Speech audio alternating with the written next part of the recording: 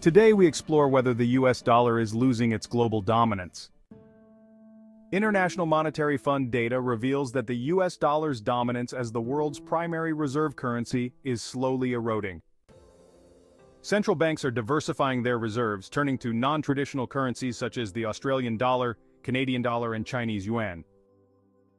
This shift is driven by the desire for the benefits of diversification and the ease with which these funds can be traded due to new digital technologies. Some speculate that geopolitical tensions may further accelerate the decline of the dollar's reserve status. However, data suggests this trend is broader than just a few large reserve holders and includes major economies across the G20. China has actively promoted the internationalization of its currency, but the yuan's share of global reserves has stalled recently. Financial sanctions imposed by the United States have influenced reserve management decisions. Central banks have shown a modest shift away from currencies vulnerable to sanctions, favoring assets like gold instead.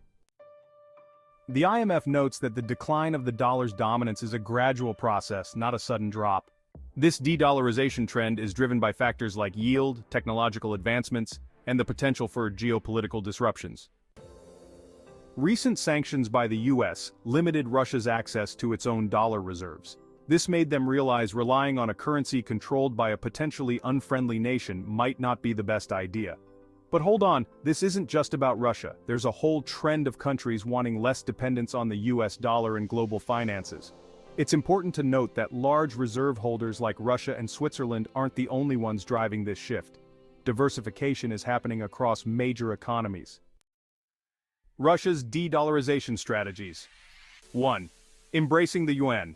China's currency, the yuan, is getting stronger. Russia's been buying more yuan and even storing its oil and gas money in it. China's a big trading partner too, so it makes sense to explore this option. 2. BRICS.